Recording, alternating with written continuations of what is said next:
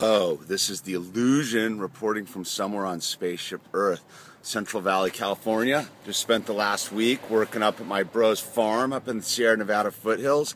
As you can see, there's an empty pool behind me. It's midday. I didn't get here early enough. It's hot, but you know, we're gonna go grab a couple runs because an empty pool must be skated. That's the rule.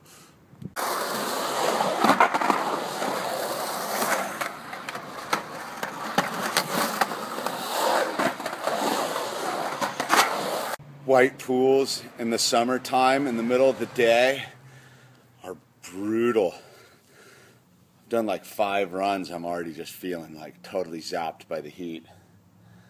But you know, death or glory, right? I'm gonna keep skating for a little while longer. Too bad there's a little bit of muck in the bottom. I don't have anything to clean it out with. Whatever, dude. Just ride around it, right?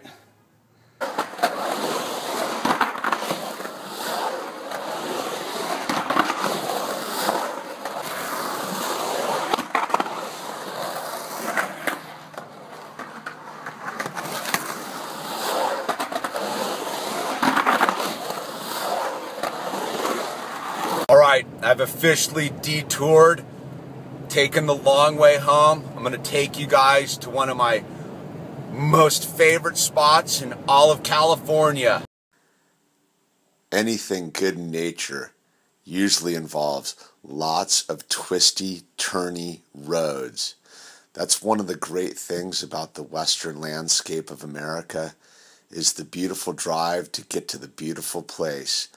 I really dig the back roads of California. They're rad. All right, I'm here. It's one of my favorite places in California. Most people never get here, have no idea it's here. It's about an hour and a half from Los Angeles. I'm at the north end of the Carrizo Plain. It goes for another 37 miles that way. That's how vast this area is.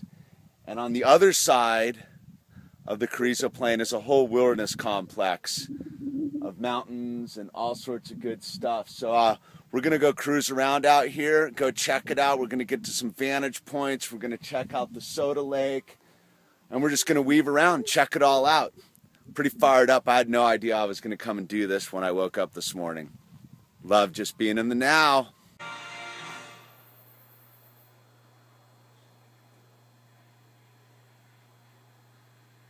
What is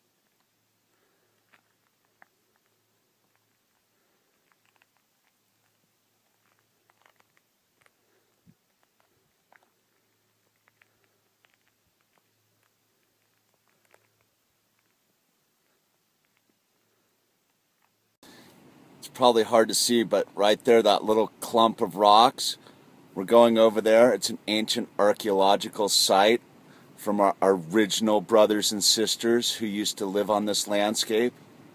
Let's go check it out. Well, I'm here at the Painted Rock locked gate. Apparently you need a permit to get through the locks. Maybe the code's 6969. Nope. Anyway, shut down. Apparently you need a permit to go check out the petroglyphs and the painted rock back there. I've been there before a couple times. It's beautiful. There was never a locked gate, so I guess people haven't been being good stewards of the land. Either that or it's a way to get $10. Not really sure, but it's right out there. Denied access, but we're in the now. We just can move on because the Carrizo Plain's full of treasures. But anyway, heads up on Painted Rock, you need a permit. This is some of the original equipment from back in the day they used to use to wheat farm this zone. Dry land farming. How crazy are these old contraptions? Look at this old tractor. This one's rad though, that's coming up.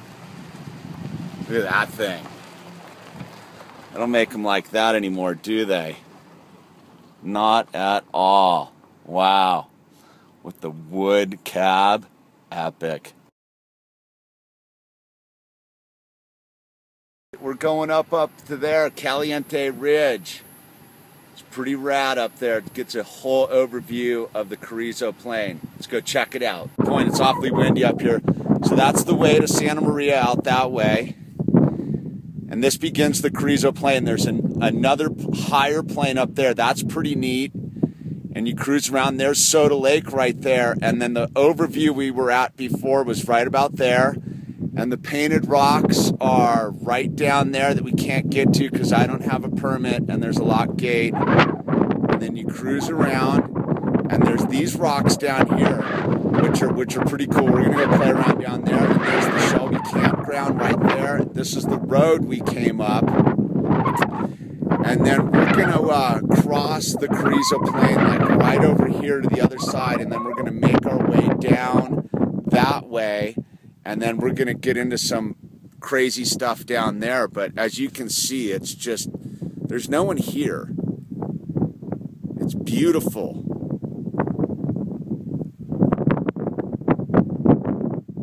Pretty excited about this.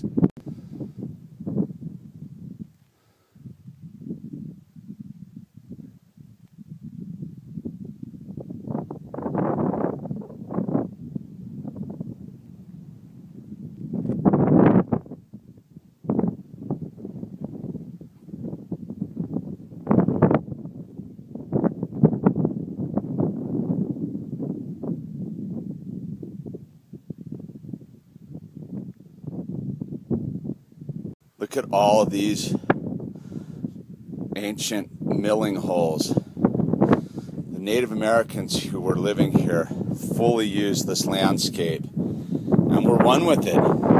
This is a very tough landscape, and to be in harmony with it, you can't be mean to it. You have to look at that one. Wow, that's really cool. Proof people sustain themselves out here with nothing but themselves and the land and what the land provided.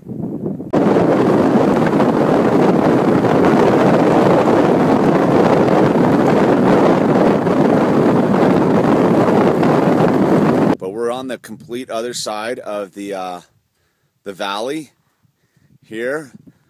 Over there, that's where I was up on top, Caliente Ridge. Down below, that's where the rocks we were climbing around were. And then there's Soda Lake up there, where we started our journey. And yeah, I'm on the east side of the Carrizo Plain on Elkhorn Road. It's a rad road, just wide open, just cruising.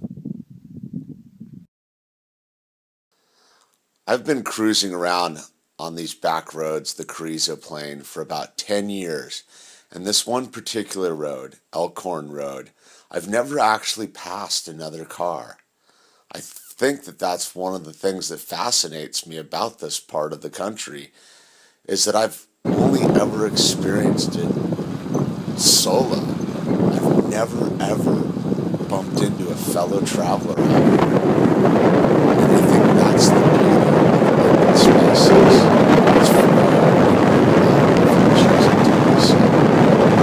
All right, we're here in the Elkhorn Plain, which is an offshoot of the Carrizo Plain. We're going to go up that road there, over to the other side, back to the Carrizo. And the Carrizo Plain and the Salt Lake are up that way. This is an interesting spot for me here. This is where Source Energy proved to me that everything I'm experiencing is just a manifestation of my imagination. And it happened, I wrote about a story about a bunch of crows in the novel I published, a bunch of crows all coming together from every direction and forming basically a giant funnel cloud of crows. I don't know anything about crows at the time. I was sitting here and crows came from every direction on the compass and came to right here and formed into a giant funnel cloud. And it lasted for about a half an hour, and then they all departed off into every direction on the compass. There must have been 1,000 crows. I'm not exaggerating. I don't need to exaggerate in this lifetime. And so I was really like blown away by that experience. And then I came out here again, because I come out here all the time, and then I came out here again to see if it would happen again, and I sat here, and sure enough, it happened again. Crows from every direction of the compass came. They did a giant funneling action here for about 20 minutes, a half an hour, and split back to every direction in the compass. And it proved to me, not once, but twice, in case I was a doubter, that everything that I perceive is a creation of my imagination. I hope all of you get to experience something as paradigm shifting as that. That's Mount Pinos off in the distance.